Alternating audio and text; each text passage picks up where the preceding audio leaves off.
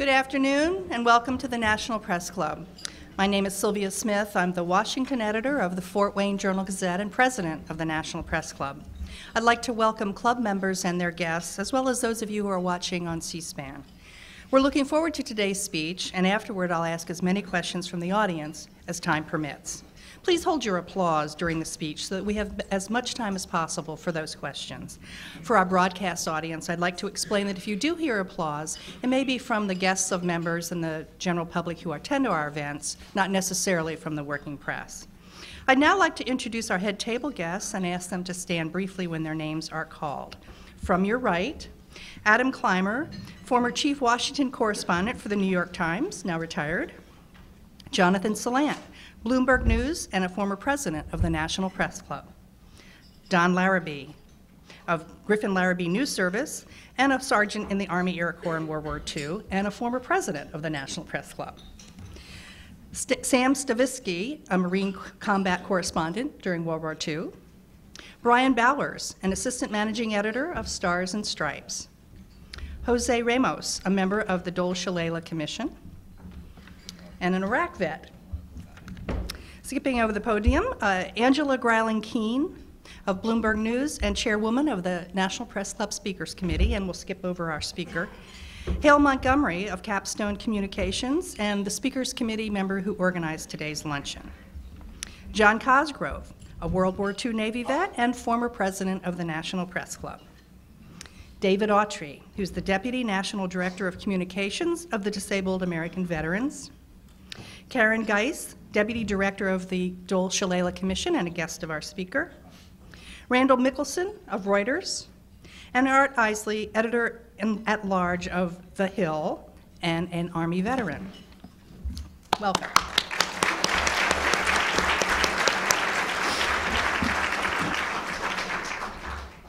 As the number of casualties from the battlefields of Iraq and Afghanistan rose steadily in recent years, cracks began to show in the system of care for returning wounded fighters.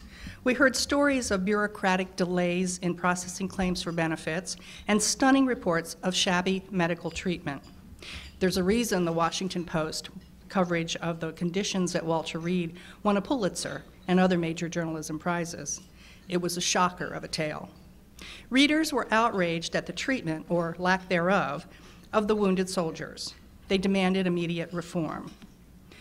Among the wounded were warriors suffering from massive injuries. Defense Department statistics indicate that nearly 90% of those seriously wounded in today's conflicts survive due to faster and more sophisticated care. This translates to a mortality rate of just about 10%. That compares to 23% during the Vietnam War and up to 30% who died of wounds during World War II. Although the mortality rate is falling, it also means some soldiers returning today have far more traumatic injuries, often requiring extensive and complex care. President Bush appointed a commission last year to make fixes in the system and stem the crisis of care. He named former Senator Bob Dole and Donna Shalala, President Clinton's Secretary of Health and Human Resources, as co-chairs. Following the Commission's report last year, some changes are afoot. For example, the Defense Department and the Department of Veteran Affairs are cooperating on a program to assign federal recovery coordinators to follow severely injured patients. The coordinators help with the maze of military and VA hospital care, do paperwork for disability ratings and benefit eligibilities, a key recommendation of the Commission. The co-leader of that commission is no stranger to the National Press Club podium. He's retired from politics now, but in no way is he a retiree from public service. Often that service involves his personal and professional knowledge of veterans' issues. Bob Dole is a combat veteran of World War II. He was gravely wounded in Italy and spent 27 months in hospitals. He's also a veteran of the political wars, more than 35 years in Congress, serving as either majority or minority leader of the Senate longer than anyone in the history of the Republican Party. He was a vice presidential candidate and the GOP nominee for president in 1996. Dole is not limited to military care issues. He has joined 3 other former Senate Majority Leaders, Tom Daschle, George Mitchell, and Howard Baker, to form the Bipartisan Policy Center. Its goal is to draft a pragmatic plan to move forward the hot-button issue of a national system of health care for all Americans. In addition, he is of counsel to the law firm of Alston and Bird. Please join me in a warm National Press Club welcome for Bob Dole.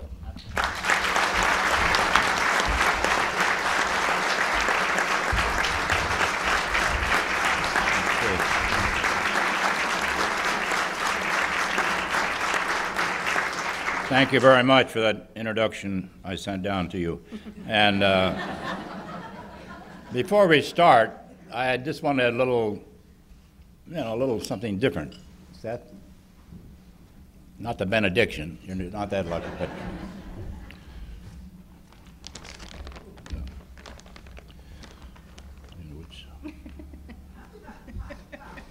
No, you push the button there. Yeah, right here on the hand.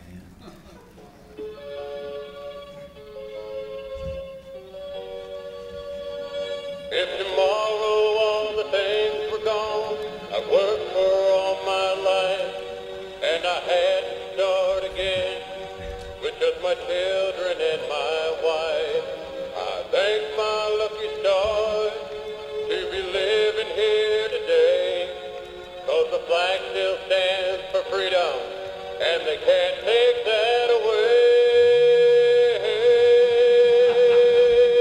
And I'm proud to be an American, where at least I know I'm free.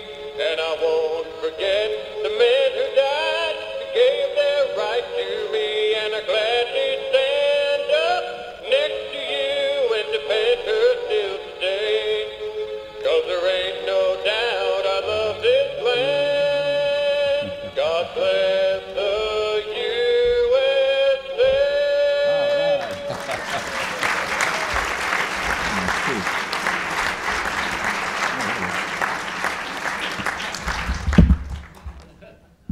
My sister gave me that for Christmas, and I thought it was supposed to have gone to one of her grandchildren, and so I was going to send it back, and then I had played it, and I like Lee Greenwood, so. Anyway, it's kind of get you in the spirit for the weekend, and a lot of my friends here and some of my law firm, people who don't have any clients are here today, and just a lot of people I've worked with over the years, so. But we have so many people that worked with us on the commission. And Jose here, Jose Ramos, lost his arm, a wonderful young man, big help to us on the commission. He's gotten married. I know he did. I was there for the wedding. And he's in college, so he's moving on with his life, which is a very positive thing. So Jose, thank you for coming today.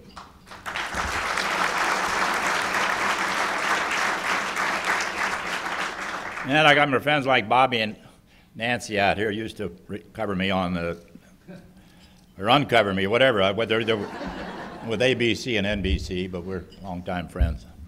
But I want to mention just a few people very quickly. Karen Geis, who's on my right, is what we call one of the 3 wise women, and I'm going to touch on that in a minute, but we had these wonderful 3 ladies who really gave us the direction. And Karen is a surgeon, no longer a practicing surgeon, but highly regarded and just a wonderful person. So we were pleased. That's the kind of people we had on the commission. And my friend Chuck Peck, where's Chuck? Is he out there somewhere? Colonel Peck is at Walter Reed Hospital, but he knew a lot about things, and he's sort of almost like a brother to me. I've been going to Walter Reed for, 30, 40 years. And he's been a lot of help over the years, and he was a lot of help to us on the commission. Joanne Donlan's done a lot to put this together. I don't know if Joanne's around, but she was a great help to us, and she has her own business now, and she's doing a great job. But we have Stacy Moss in the White House and Anna Abram, and we have a lot of our other staff here that I won't mention because it would take all the time, which might be a good thing.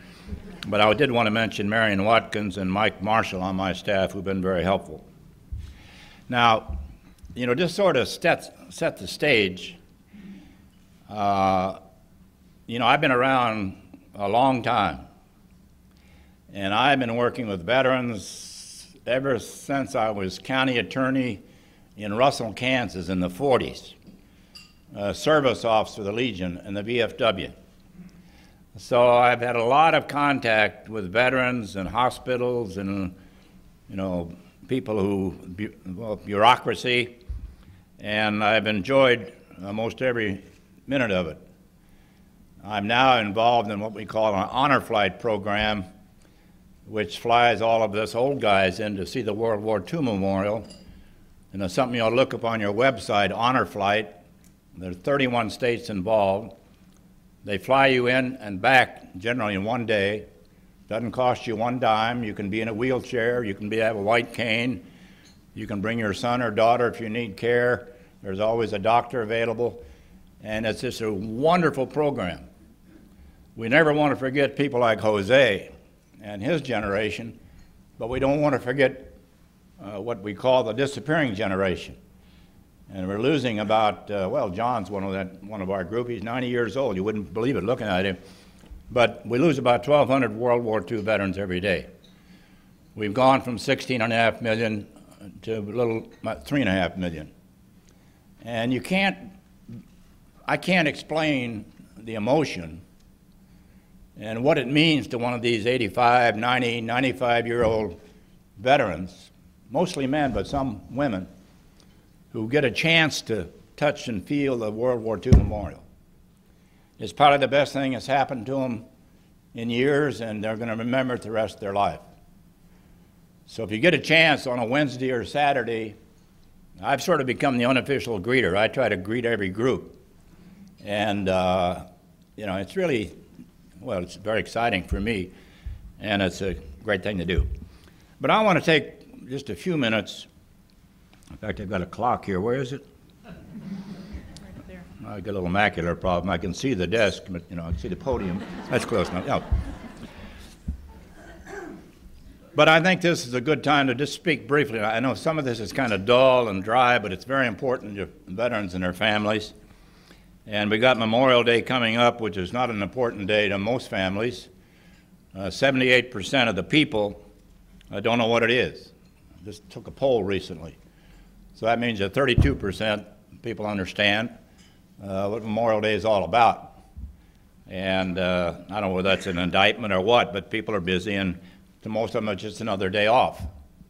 To others, it's a very, very special time. And I'm not talking just about those who died in uniform. I'm talking about your parents, your grandparents, your children, whoever a loved one may have been who's passed away. So it's not just another holiday, and it's going to be a wonderful day. And it started way back in the Civil War days. And everybody here probably knows the story, knows of the story where this group of women put flowers on graves of those who were killed, Civil War veterans. And the idea spread, and there are different stories about where they started, but this is the one I've always accepted. Some say it started when the slaves decorated Union graves in Charleston way back in 1865, but the official birthplace is Waterloo, New York, where they began celebrating on a regular basis in 1866. And so it was a big, big event then. And in the year 2000, people say Congress can't agree on anything. Congress agreed that there should be a moment of remembrance on Memorial Day at 3 p.m. local time, wherever you may be. And just to pause as an act of national unity to reflect upon the sacrifices made for freedom. So I know we're all busy, but 3 o'clock, and you can be off a few minutes. Nobody's watching. And it's got to be 3 o'clock somewhere whenever you do it. So you just stop and think about it. But I think when you think the fact there are 26 million veterans, and some require a lot of care. And in many of the hospitals, be a hospital that's more geriatrics, it's the older veterans who maybe see the person who mops the floor, the person who brings in the food, and maybe that's it. Or there are a lot of volunteers, but you know, the life for some of the older veterans, men and women, is not a very pretty picture. But in any event, when Donna Priest and Ann Hull wrote this story in the Washington Post, it got everybody's attention. It was about Building 18. It was about a facility, not about care, but it was about a facility. Now, I know where it is because my sister's son had a brain tumor and he was treated at Walter Reed. He didn't survive, but she stayed in that motel, which later was purchased by the Army, and it was run down. Nobody should have been housed there. It was a disgrace. And I credit Dana and Ann and others who wrote about it. So everybody, then we had this feeding frenzy, which happens in Washington, D.C. Everybody wanted a little piece of this and a little of that, and they could, and you give me 20 minutes and I'll find you 5 discontented veterans and maybe 5 contented veterans. I don't know. But, you know, we have different views. We had problems in World War II. I bet there are World War II or Korean or Vietnam veterans here who had trouble getting their benefits, who had trouble with sometimes with their care. And I think as was stated, in World War II, for every wounded, for every survivor, 8 died. And now they bring you home, you can be injured and wounded, whatever, in Baghdad on Tuesday and be at Walter Reed on Friday. And that's a big improvement. That's a big plus. That's why more people are surviving. That's why, as bad as it is, there are probably about 4,200 seriously wounded or injured Iraq-Afghan veterans. That's too many. Now, if we can't take care of that many, and we are, we're in sad shape. But anyway, you know, President Bush felt some responsibility. It's his administration. And Congress did something, and the President appointed this commission. And I think both me and Secretary Shalata really need to be on any commission. We've seen them come and go. We've been on them. And they're put on a shelf, and years later they're, you know, I don't know what they do with them. But they never really make much of an impact. Now, Secretary Shalala, if you don't know her, just a great partner. I mean, she's tough, she's determined, she's reasonable, she's flexible, and we never talked about politics. I knew her politics, and she knew mine, and I don't know anybody else is on the commission. And whatever you think about President Bush, I don't know how many times he met with us, Jose, and spent an hour or 2 hours with the commission and talked to us. And I remember the day when we walked over to the window, and he didn't say how many Republicans are there on the commission. There were 9 on the commission. All I know is that 5 are disabled. Or he didn't say how much is this going to cost. He said 3 words: whatever it takes. And he also properly said that he was responsible for every one of these young men like Jose coming back from Afghanistan and Iraq with serious injuries. Now remember, our charter was limited just to those 2 conflicts. I'm going to mention another hero here in a minute. So he took personal responsibility, he should, and then we started, and Donna had a lot of great ideas, and we had great commissioners. You know, Mark Giamamento is now a student at Harvard, government program. They pay the tuition. He's got a very badly shattered leg. The wife of a severely burned service member, Tammy Edwards, her husband burned over 80% of his body. His hands, he can't do anything with his hands. The director of the National Rehab Center here in Washington is somebody many of you know, Ed Eckenhoff, who's severely disabled. And Gail Walensky, many of you may know, a health economist. And then Mr. Fisher, of the Fisher family, that have all these Fisher homes at many, many facilities, and they raised the money privately, quietly, no fanfare. Ken was a great member. And Dr. Martin Harris, the Cleveland Clinic, who probably knows more about IT than anybody that I know, information technology. And the VA has got a great system, and the DOD is trying to catch up. And so he's done a lot of work back and forth. And so these are the kind of people we had. We didn't have a lot of time. We had a report, but July 31st, we only had 4 months to get up and running and do all these things. And I'll sort of skip along here, but I want to mention these 3 wise women. One was Marie Michnick, who worked for me years ago in the Senate. Happened to be a Democrat. That wasn't a question then or now. She was the executive director. And the deputy is Karen Geis, who I've already mentioned. And then this lady that knew everything was Sue Hosek of the Rand Corporation, been there for 30-some years. Plus, we had this excellent staff of outstanding men and women, including about 24 detailees from DOD and the VA. Now, we were only there for one purpose. What can we do to address some of the real problems? There were real problems. Maybe some were exaggerated, but they're real problems. So it was all prompted by, and I give credit to the Washington Post and those who wrote the story, and then there were a lot of things that followed. But it did open up everything, and we went all over the country and went to hospitals, and we tried to go where they didn't have the doctor following us around so the patient might feel intimidated. You know, we're just looking for facts. We weren't trying to indict anybody. We weren't there to criticize anybody. We wanted to make the system better.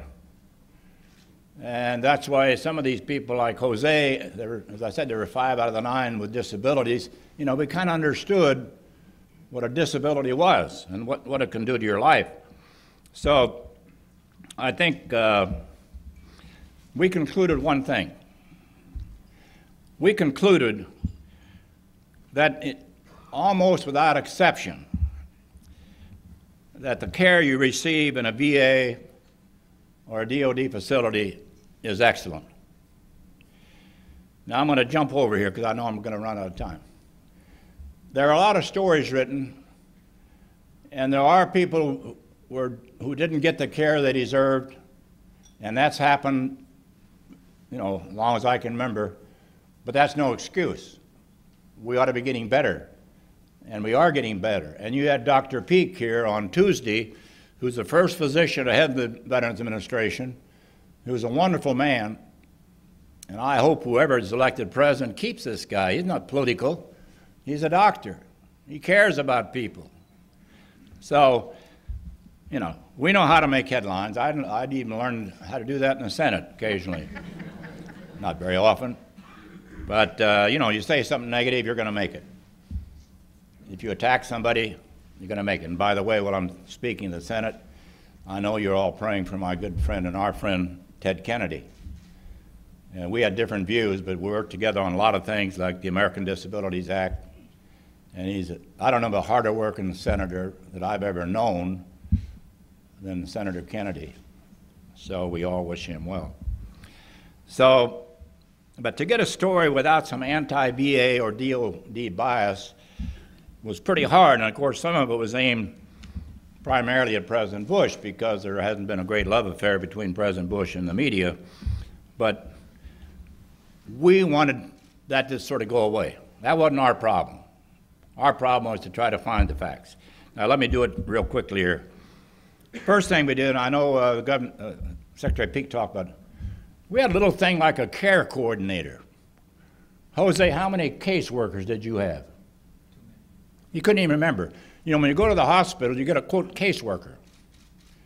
And that caseworker takes care of you, but then they're shipped off somewhere, or they go somewhere, and then they give you another caseworker. And Jose had so many, he can't remember their names. Now, how can somebody follow up on your appointments or your medicine or your family if they don't have somebody there who's with you from the start to the end?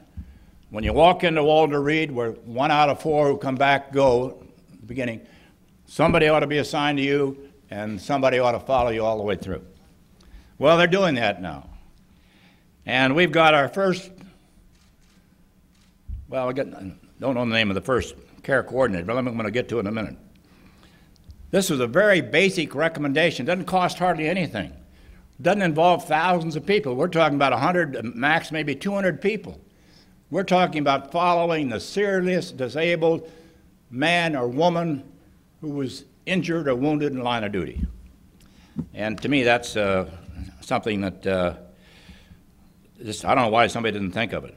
I'm trying to get the point here. But Jose is the one who brought it up, and so I'll give Jose credit right after me and Shalala. And but the first recipient of a recovery coordinator system, Ted Wade, Ted, stand up, and his wife, Sarah, are with us today. Now, Sarah, stand up.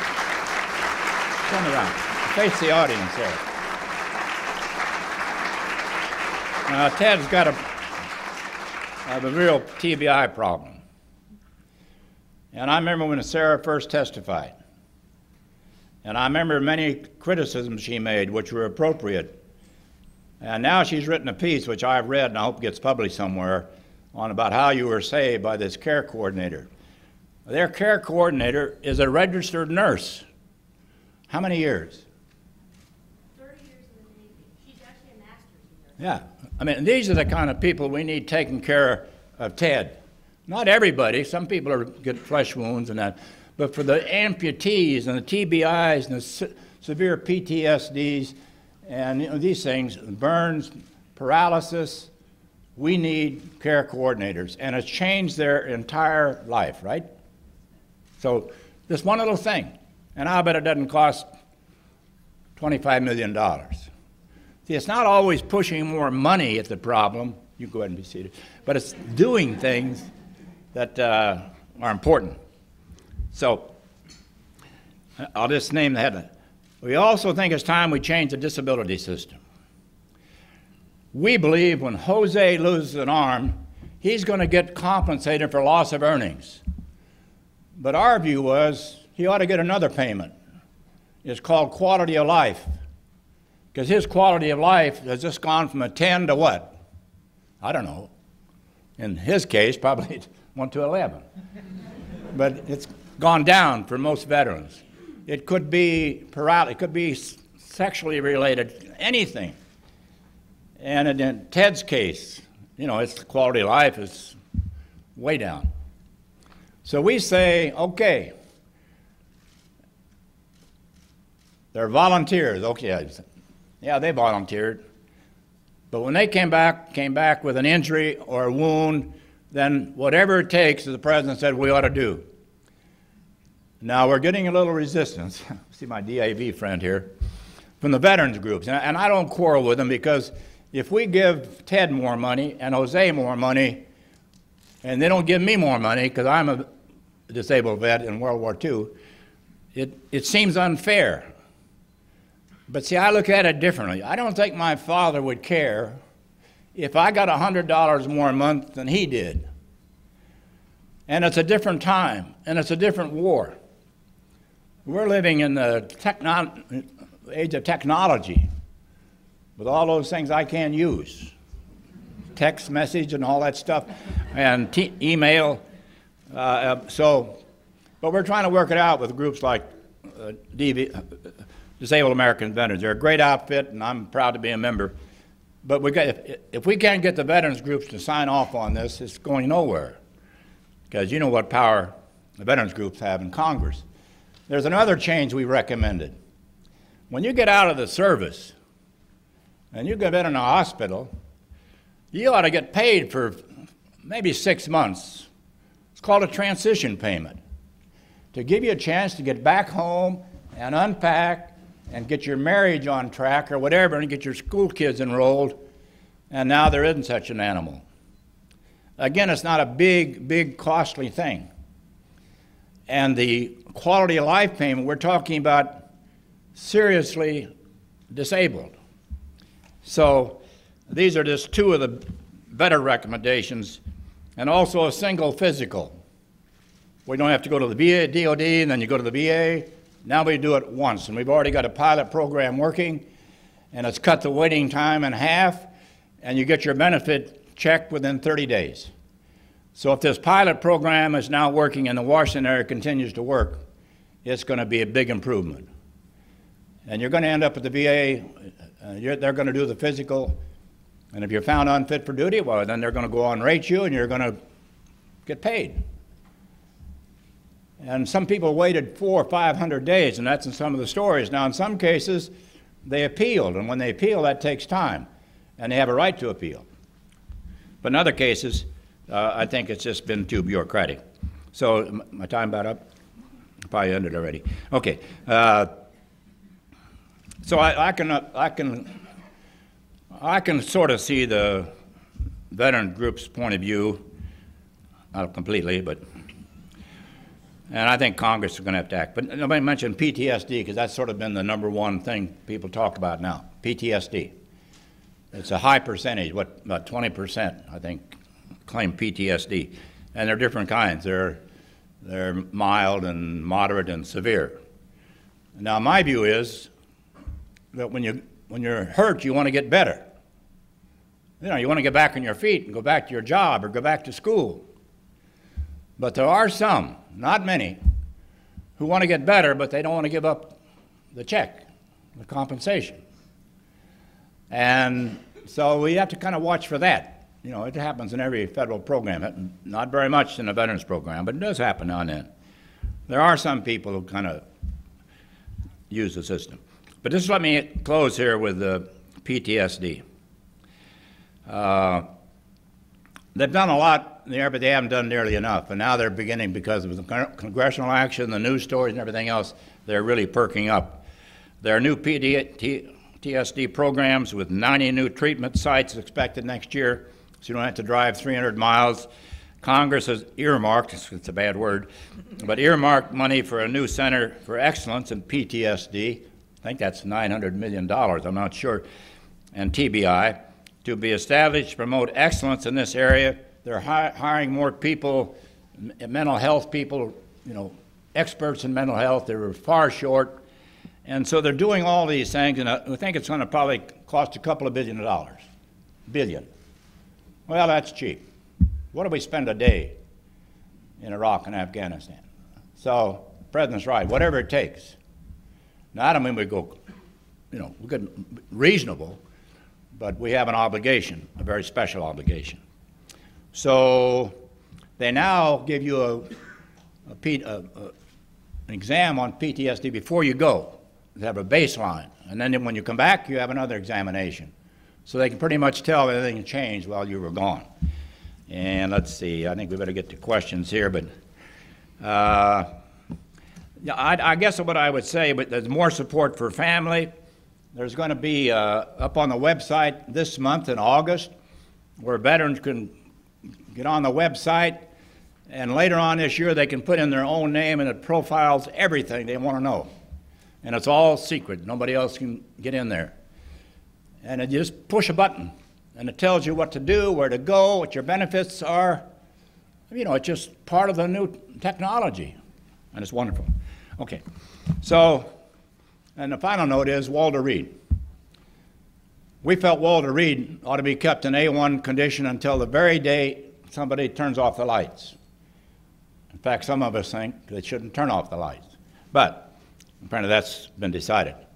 So we want to make sure in our recommendations that Walter Reed was kept up to snuff. And if they had to pay these good people out there who care for people, then they have to give them incentive pay. But the bottom line is to keep in mind, sure, things have gone wrong. And the VA has made mistakes and DOD has made mistakes, but think about it. The people in these hospitals are like the people in this room. This is their commitment. This is their life, trying to make veterans, you know, trying to regain their health, get them back on track. Now, sometimes you don't get 100% of good ones, but it just seems to me when we start going after, you know, VA or DOD, I saw one commentary, a whole hour program called Waging War on the VA. It was supposed to be a documentary with that title, if you can believe it. So my view is we got a lot to do. We owe these young men everything, and young women. And so it brings me to the point where I would, if I can find it here, just remind you that, you know, we all go through life, and it kind of fits into the how to close this. It's a little poem called "The Dash." I read of a man who stood to speak at the funeral of a friend. He referred to the dates on her tombstone from the beginning to the end. He noted that first came the date of her birth, and he spoke of the following date with tears. But he said what mattered most of all was the dash between those years. For that dash represents all the time that she spent alive on earth. And now only those who loved her know what that little line is worth. For it matters not how much we own, the cars, the house, the cash. What matters is how we live and love and how we spend our dash. So think about this long and hard. Are there things you'd like to change? For you never know how much time is left that can still be rearranged. If we could just slow down enough to consider what's true and real, and always try to understand the way other people feel, and be less quick to anger, and show appreciation more, and love the people of our lives like we never loved before. If we treat each other with respect, and more often wear a smile, remembering that this special dash may only last a while. So when your eulogy is being read, with your life's actions to rehash, would you be proud of the things they say about how you spent your dash? Thank you.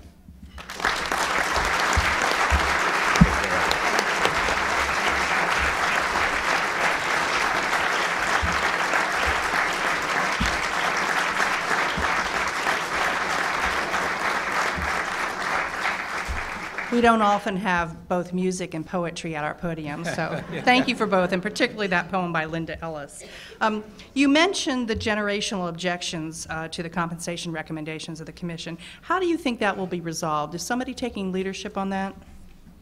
On how we're going to resolve this difference?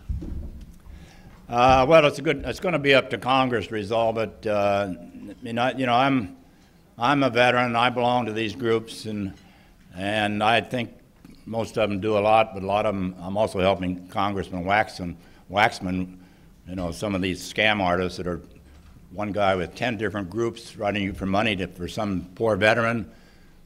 You know, he wouldn't appear voluntarily. They had to subpoena him. So we're working on that too.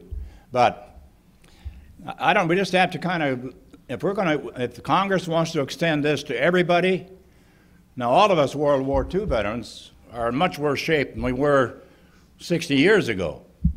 So it's going to be kind of hard to do. Now, if you lost an arm in World War II, well, then it wouldn't be so difficult. But it's going to take, as I said in my last sentence, we'd like to see these recommendations passed, but don't hold your breath. Because I've been in the Congress, and I know there are people who disagree, and nobody wants to take on the veterans groups. And, as I said, they've got a point, but we need to resolve it. Somebody needs to figure out how we're going to resolve this. Why shouldn't Jose get $100 more a month, or Ted get $200, whatever it is? Is somebody going to care that was in the Vietnam War? Well, maybe so. So we've got to figure it out, but I don't have the answer. Maybe the next president can do it. No. All right. We'll get to that topic in a moment. Whoever he is. Ooh. Or she is. Would you have voted for the amendment that included the GI Bill expansion? Well, since I haven't read it, which is not a requirement in Congress, fact is rarely followed, I'm for the concept. In fact, I've talked about it to some of the people working on it. I think the question was it's not paid for in the Senate bill, which is a little item overlooked, because it's pretty expensive. And if we're going to, anyway, hold on the deficit, But the other question, and I don't know the answer, we've got experts here who probably do, are people going to leave the service early because they've got this college education? I mean, the businesses say to people, if you work for us 3 years, you're going to get a college education. It's sort of like the NBA and college basketball. If you play 1 year, then you can go up and get it all. I don't know. I think that's the only question I would have. You know, I'm for it. I got it. That's how I got an education. 8 million of us, World War II, got the GI Bill. Our parents didn't have any money. And that sparked education. It's the biggest thing that happened in my generation. 8 million. And they got other, you didn't have to go to a 4-year college, you know, do anything. So, yeah, I'm for the concept. I haven't seen the particulars, but I probably would have voted for it, so, if we get the money. Well, where would the money come from, both for that and some of the other, say, the compensation program or the expanded medical benefits? Well, I don't know. I mean, I don't want to keep the excuse I haven't been there for 12 years, but they're having trouble on the House side, as I understand. I haven't followed this closely. With the so-called blue dogs, the more conservative Democrats who want to pay for it. Now, it's not going to be a tax increase. Nobody would suggest that at this point. So, you know, but if I'm on the Budget Committee, I can figure out ways to delay this program a few months and this for a few months and probably get enough to pay for this for a few months. It's not illegal. It's just creative. You also mentioned one of the objections that has been raised about the bill, the GI Bill, that, and Senator McCain shares that objection, that it would encourage people to leave the military rather than re-up for another tour. Do you think that holds water? Well, I don't know. I mean, I just don't know. I mean, we have bright young men and women in the service. There are a lot of people who don't have that view. They don't understand it, and they don't think we have this top-flight people. And I think education is the most important thing in America. And someday we may have a universal education, and this sort of fits into that. But do I know the answer to that? No, I haven't made a study. I know the DOD feels that way, but I don't know what it's based on. Everybody wants them to get the education. It's a question of how many years should you serve before it happens. Do you have an answer for that? No, I mean, some are saying 3, some are saying 6. I'd probably compromise. Do you think President Bush's threatened veto of the war spending bill, which in part is because it includes more money for veterans benefits than he wants, is in any way motivated by his desire to give Republican candidates a way to... Those are all typed out. They should have been written out. Emailed into me. Some left-winger typed all these out. Right. Yeah. Anyway, do you think that there's any political motivation there? It allows Republicans to distance themselves from him? No, I think it's a very tough vote. Mm-hmm. And like every other bill, it's got a lot of stuff that shouldn't be in there. I mean, you know, you're the taxpayers. Only 40% of Americans pay taxes now. So when you take a poll, the 60% say, yeah, raise taxes. You know, doesn't bother me. Now that little, you know, we're getting fewer rich people. The upper 1%, what is it? They get 17% of the income, but pay 35% of the taxes. And 40% pay 99.9% of the taxes. And you're rich when you get up in the 70,000 range. So I don't know. I mean, I don't think that's the case here. I mean, why would anything ought to be nonpartisan? It ought to be veterans' education. It was, you know, and that bill barely passed in World War II. It was, I think, 3 or 4 votes. That's how sharply divided. Now, I don't know what the argument was, but a fellow named Harry Calmery from Kansas, who had been the National Legion commander, and a group of veterans in room 320 at the Mayflower Hotel wrote the first GI Bill of Rights. But it barely passed. I might have the wrong room number, too. Secretary Peake, when he was here this week, said that he thinks too many young veterans are being labeled with traumatic brain injury or post-traumatic stress disorder. Do you agree that there is over-labeling?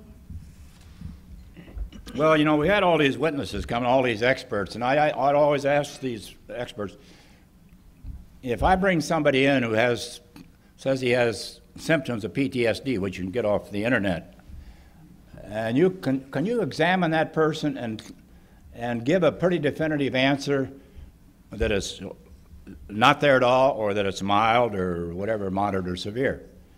I sat down with a group of about 13 PTSD patients in Miami, Florida, early on in the commission. And I tried to, you know, I didn't know. I mean, I don't know. I think we call that battle fatigue in World War II. But if it's real, it ought to be compensated. And that's why now they're doing all these things. And you can get free care up to 5 years out. So, but is there some gaming of the system? Well, I don't know, but probably is. And you get millions of people involved. There's been 1.5 million go to Iraq and Afghanistan. And, you know, somebody might decide that, but that's very, very minor. So we just need to make certain that they're getting the treatment, that it's available, and that we do whatever it takes. Senator McCain will release his medical records today. How much importance should voters place on that kind of information? Well, I think it's very important. I remember when I released mine, and I can't remember the doctor from the New York Times, my friend, who'll see her, did it, and he thought I did a great job. I released everything, and he wrote a piece, favorable piece in the New York Times, which I saved because I don't have any others, and it, you know, said I'd stated fairly clearly what my problems were. Now, yeah, it's important, and I understand McCain's are very positive. I just heard some on the radio on the way over. Okay. But if, you know, if age is an issue, I'll serve with him. You know.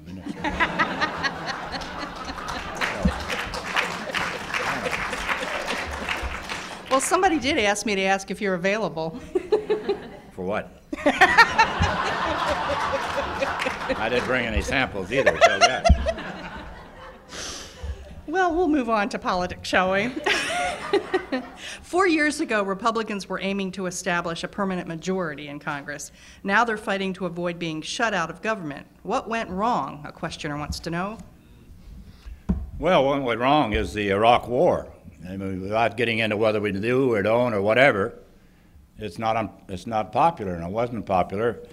And then about the time the war looks up, the surge is working, and the economy goes down, and gas prices go up. Now, maybe that's nobody's fault, but you know who gets blamed is the person in charge, or the party in charge in this case. But one day can be a lifetime in this business of politics. I mean, somebody could say something or do something or something happen. I don't know whether to change the Congress. Yeah, I think just being very candid, it's a tough year for elephants. And, you know, they're going to need a lot of water. And I'm not sure there's enough water out there, but Democrats have an edge. That's where most of the excitement's been. They've raised the most money. They've had this race with Obama and Clinton, which, you know, people follow. There've been a lot, they get bigger turnouts. But, you know, nobody stopped to add up the cost, and nobody really is focused. You know, I'm not a very good judge since I lost. But, you know, I don't think a lot of voters have really made a decision yet. They may vote in a poll, but they're going to wait and see whether McCain and whoever, whether it's Hillary or Barack Obama, and I don't know who's going to win that one. So. The Iraq, you mentioned Iraq, the Iraq and Afghanistan wars have stretched the military thin. Is it time to rethink the draft? Well, I don't think so. I mean, I voted for the all-volunteer Army, and I don't, if there's a draft, and I think the people who don't want to be in are going to find a way not to be in. Put it that way. I don't want to be critical. But, you know, if we get in some desperate situation, but I don't see anything coming down the road that's going to require, we're a little thin, but, you know, we've been around in the DMZ for 60-some years, and, you know, we got people everywhere. You know, the world's on fire, and we're almost at every one of them with a fire hose. So it really drains it. I'm not the best judge of that since I'm not in DOD, but I know Charlie Rangel, a good friend of mine, would like to have the draft reinstated. I don't think at this time I would vote for it. Have your views about the war in Iraq evolved over the past several years? And if so, to what? Well, I don't know if they've evolved. I don't know whether, you know, some of these things history will decide. When President Truman left the White House, his approval rating was 24%. When Eisenhower left the White House, it wasn't much higher. And now that history's had a chance to look back and look at the days, the Truman days and the Eisenhower days, I'd say they're both in the top 10. I don't know where. And history's going to judge any president. I don't care, Democrat or Republican, particularly when, you know, when you're talking about Iraq, preemption. Should there be preemption? Is that should be part of our policy? Well, it depends on what the danger is. And if somebody's invading your house, you don't give them the first shot if you can help it. They might hurt someone in your family. So I've never been out beating the drum either way on Iraq. But I do believe that even though American people don't like it, and they'd like to see it end, everybody wants to see it end, I don't think down deep, I think the basic things that Americans worry about are liberty and freedom. And if we leave Iraq, remember Vietnam and they're grabbing onto the last helicopter trying to get out of Saigon? Now, if we want, I don't know, this seems to me is a great country. We've got a lot at risk, but we're doing better. I think General Petraeus has done a wonderful job. I've only met him once, so I don't have any axe to grind either way. But I think above all, people like Jose and Ted and others have served their country in a way that makes us proud. And Americans don't like to lose. No country likes to lose, particularly when it's some guy like the crazy guy in Iran and Al-Qaeda and Taliban and people like that. A few years ago, when you were at this very podium, you closed your talk by reading a note from your friend Judy Miller, who was then in jail because she refused to divulge her sources. You read her plea for a federal shield law. It's 3 years later, and there's still no shield law. What will it take, and have you encouraged your former congressional colleagues to support it? Well, I made it public, and I let people know how I felt. I mean, I had the chance to go out and visit Judy a couple of times, and, you know, whatever people may think of how it was done or what she did, you're sitting in jail for how many days? 87? I don't know. It's not easy. And she did it based on principle, and I thought a federal shield law was appropriate and still do. And I think it's being, hasn't it been debated recently? Yeah. But I know there's opposition to it, too. There's some people who, well, I won't say what I'm going to say. Go. No. Some of those things where you say, no comment, you know, like Calvin Coolidge, yeah, no comment. Do you think candidates should vet people, especially religious leaders, who offer their endorsements? In other words, what do you make of the many controversy that attached itself to Obama and McCain because of statements or sermons made by pastors who support them? Well, I'll give you an example in our campaign. We got a donation from a Republican gay and lesbian group, and we sent it back. And it was stupid. Stupid to do that? Yeah. My view, should have been is what Ronald Reagan's view was. If they agree with my policies and want to support me, that's fine. And it ended up being a big press thing and distracted us from the campaign. You know, a lot of it, I don't care what, well, I have a preference, but whether it's ethnicity, race, what lifestyle. You know, I sat up all night one night trying to think of somebody I didn't want to vote for me. And I only thought of a couple. So in my view, the door's open. When I was chairman of the party, we took the door off the Republican Party headquarters and called it the open door policy. And we started the Black Republican Council. It really had all this outreach. And then, of course, Watergate came along and changed all that. And so I want to, but if you say expand the party to some people, I mean, uh-oh, you're going to let those liberals in. Well, my view is that I agree with Eisenhower, most of the people are in the middle of the road. They may be moderate liberals or moderate conservatives, and it's not a safe place to be in the middle of the road, as you know. But it makes more sense politically than being off on the fringe. So that way I avoided your questions. I noticed that. You're running out the clock here. The questioner says, as a registered lobbyist, what is your opinion of Senator McCain's decision to exclude lobbyists from his top campaign staff? Well, I don't really lobby. Senator Daschle and I are up there together. We don't, I think I've been, 12 years, I've introduced people to 10 senators.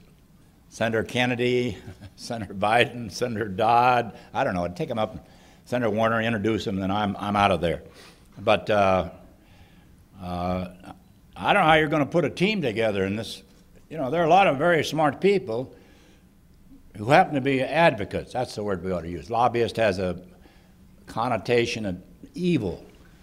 I remember when our law firm represented Taiwan, and they have the Foreign Registrations Act, and there was an editorial in a Kansas paper that thought I was a spy for Taiwan. I mean, you know, this stuff is, it's wild. So advocate would be a better word, but I don't know. I mean, if you have a right to petition Congress. It's in the Constitution. Now, if you want somebody else to do it for you, or you want to get a group like this table, save money and get somebody to do it for you, that's a right, a constitutional right we have. And my view of lobbyists always was that if they tell me the truth, you know, come in and give me the facts, and if not, they don't come back. And most people are like that. They're not up trying to make some deal or slip money under the table. You know, there are a few bad apples everywhere, and some of them get elected. And some of them may be advocates, but I don't know how you can do that, John. But I'll be available because I'm not a lobbyist, so I could probably be, let's see, Secretary of, well, State, something like that. We're almost out of time, but before asking the last question, I have a couple things I'd like to tell the audience. First, let me remind members of upcoming speakers. On May 27th, we have the President of the Czech Republic, Václav Klaus. On June 2nd, we'll have the Vice President of the United States, who will present the Gerald Ford Journalism Awards. Is that our Vice President? Our Vice President, Dick Cheney. I wonder what happened to him. On June 5th, Sharon Rockefeller, President and Chief Executive Officer of WETA. And I'd also like to present you with this mug, which is now part of your collection, I think, of National Press Club mugs. That's Eric Severide. We put him on a, well, we didn't. Post office put him on a stamp. Oh, that's good. Yes. Is that my picture? Pretty nice-looking Yeah, man. it's a nice guy. A lot younger than me. And the last question, you've alluded to this a couple of times. Who should McCain pick for his running mate, and are you available for him? Oh, McCain? Yeah. Well, I think it's far too early to pick a running mate. I know he's having this little party out in Arizona. I couldn't get a reservation, but you know they're all going out there. But, and I don't think either Obama or Clinton, you know, they've thought about people. But if I'm John McCain, I'm looking at Ohio. You don't get to be president if you're a Republican if you don't win Ohio. And Florida and maybe Michigan. I mean, some of these states where Hillary won big in the primaries, if she's not the nominee. And, but I'm certain John McCain, I used to find myself looking around in the audience thinking maybe, that guy in the back row wouldn't be bad, you know. And I think it would be a good thing if it was somebody outside politics. Some businessman or woman or professional who understood government and had a great reputation in their state and the community and had a pretty high profile. My view is that would really appeal to the American people. Now, could I close this one quote? Absolutely. Okay. Well, this is a quote from the British historian John Stuart Mill. I didn't know him, but Senator Thurman said he was a nice man. War is an ugly thing, it read, but it is not the ugliest of things. The decayed and degraded state of moral and patriotic feeling which thinks that nothing is worth war is much worse. The person who has nothing for which he is willing to fight, nothing which is more important than his own personal safety, is a miserable creature and has no chance of being free unless made and kept so by the exertions of better men than himself. Thank you.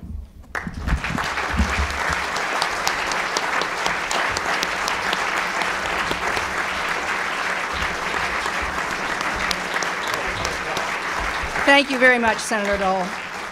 And thank you for coming today.